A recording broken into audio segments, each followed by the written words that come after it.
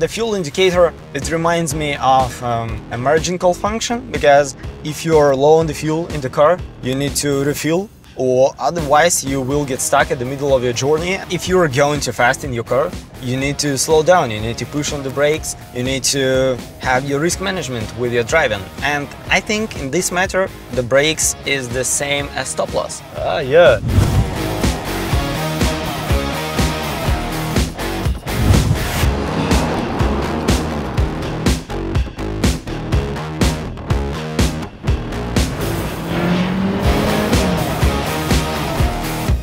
Hi everyone, welcome to the show, Control Your Drive.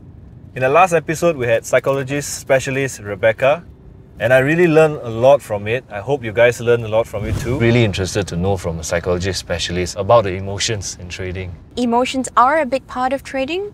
Our emotions affect our decision making. Imagine if you're in the sea and it's a storm and you're fighting for your life, but instead of doing anything, you've got to actually just sit down and do nothing. That's actually a very good analogy. Yeah. To get back control, I need to beat myself. Beat myself? I need to beat my emotional self. I need to overcome my emotional self. The analogy that I like to use with clients is, imagine you are riding a horse. Do you think the rider is in control or the horse is in control? Sounds like a trick question. Horse. That is a great answer. In this coming episode, we're going to talk about the trading tools that are provided to trade successfully. We're going to discuss in detail what is it about and how important it is. But before that, we're going to invite our specialist in this field to educate us. And now I'm on my way to pick him up.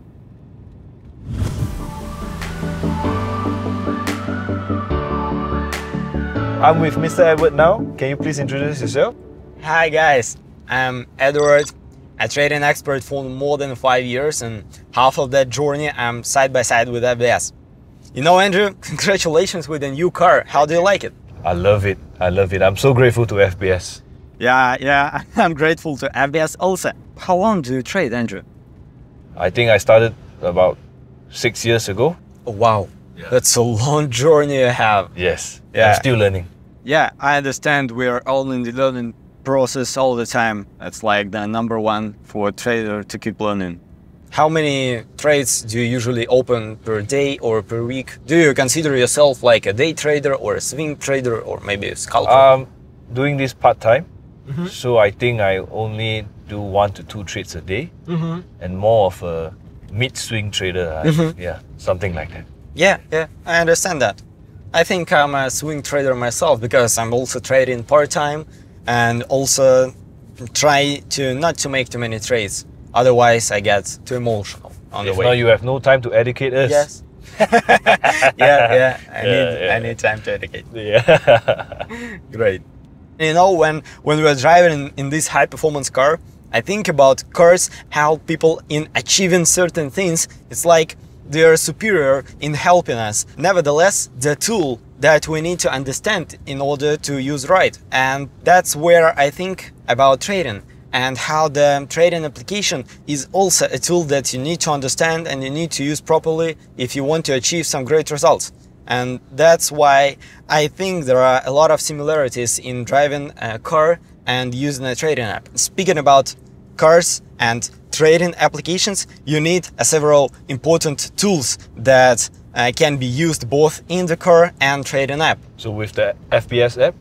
Yeah, like the FBS trading application. It's also the high-performance app that helps you in achieving certain things and trading better. And there are a lot of similar things in car and in the trading app. Okay, so what about the fuel indicator? How can you relate this to the FBS app?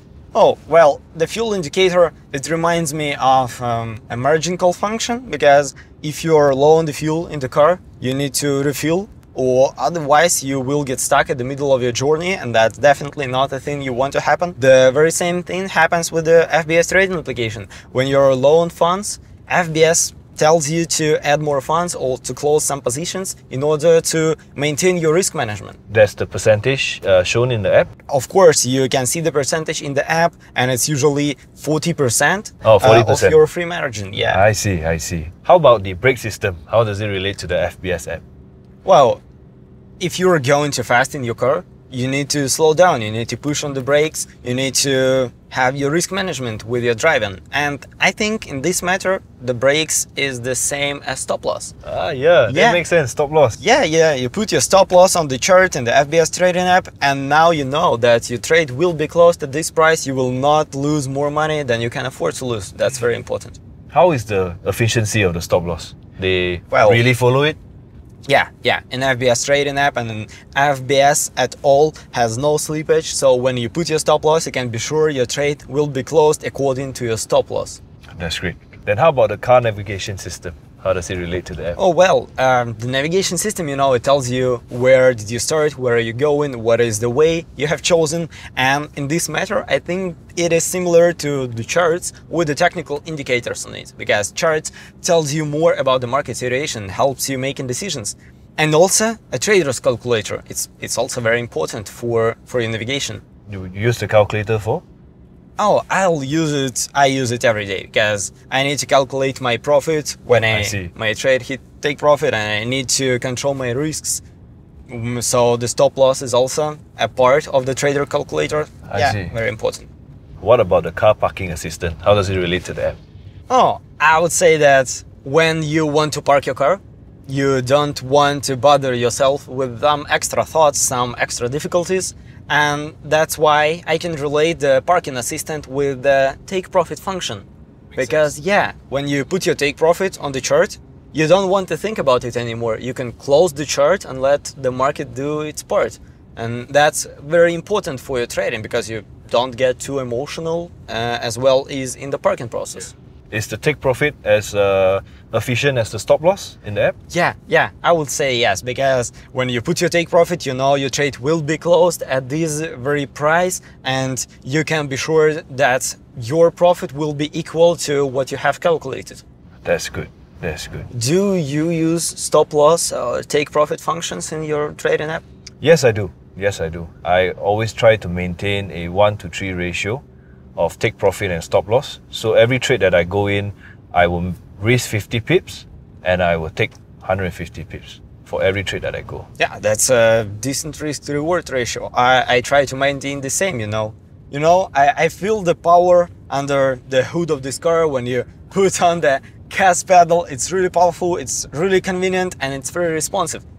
Just like the application I've talked about, the FBS trading app, because it's also very fast. The very same second you tap on the button, it gets your desired action done. And I think this is so essential in trading and so essential in driving a car, to feel what you're doing and to see the consequences of your actions. Wow, that's so insightful. Thank you so much for spending your time educating us. I really hope you had a good time also. Yeah, it was amazing. I loved it here. I loved the car and its performance and its responsiveness. It was amazing. Thank you for inviting me. Thank you so much. Thank you, everyone. We'll see you guys on the next episode. Thank you, Edward. Thank you, Andrew. I hope to see you sometime in the future. Bye. We will. Bye-bye. How many users you have, subscribers in your Telegram channel? About 50,000 or so. Wow. Yeah. In trading, it's usually these unexpected scenarios that have the most major impact. Yeah. Right? You need to be adaptive. I would say that the robots are good at risk management because they have no emotions, but the humans are the one, they are better at dealing with new situations, creative. So would you say risk management is very important in trading? Oh, I mean, definitely, right? Because if for a trader, I would say is other than psychology, right, risk management is probably the next most important thing.